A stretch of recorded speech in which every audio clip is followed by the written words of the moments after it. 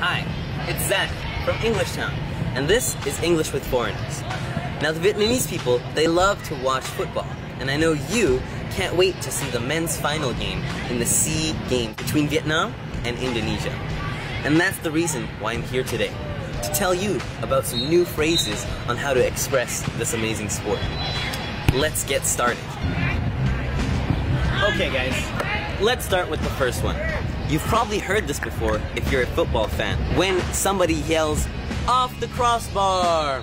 What does that mean? Well, let me explain. Basically, when somebody's trying to do a goal and they shoot and it hits one of these post lines, either vertical or horizontal, when it gets deflected, basically that's an off the crossbar situation.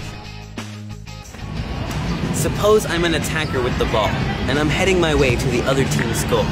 If I'm on the other side, and one of my teammates is ahead of me, if I were to pass them the ball and they reached it, that would be an offside situation.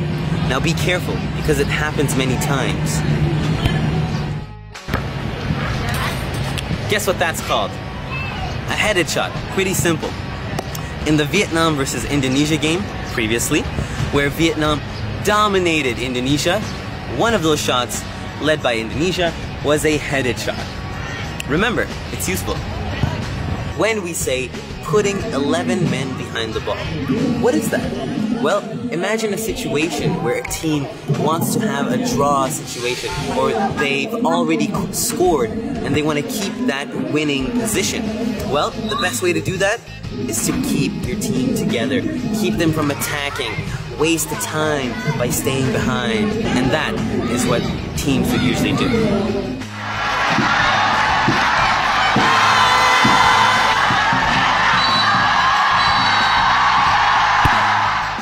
Vietnam was able to hammer the game home in the stoppage time.